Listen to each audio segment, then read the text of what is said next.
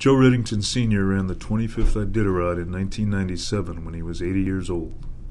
It says something about the man and the race he founded that running at 80 seemed perfectly normal.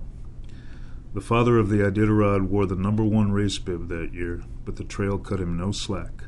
Exhausted by all the attention before the race, by the first night in Squentna he slept fitfully on the frozen river, struggled through his chores, and couldn't close his sled bag. He looked like a man who wouldn't make McGrath, let alone Nome. Yet more than any other musher out there, he wasn't alone.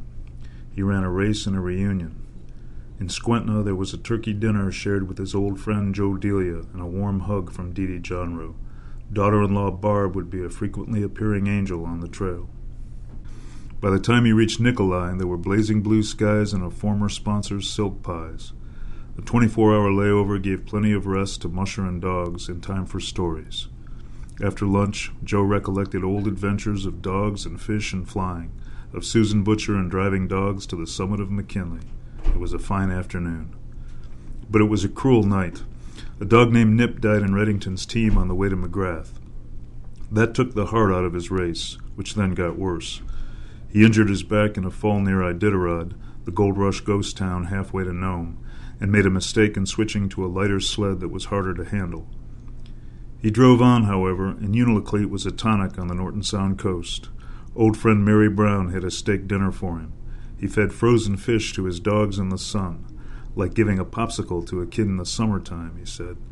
He signed autographs, bannered with people he'd known for years. Heartened, the old musher found his legs and his dogs responded.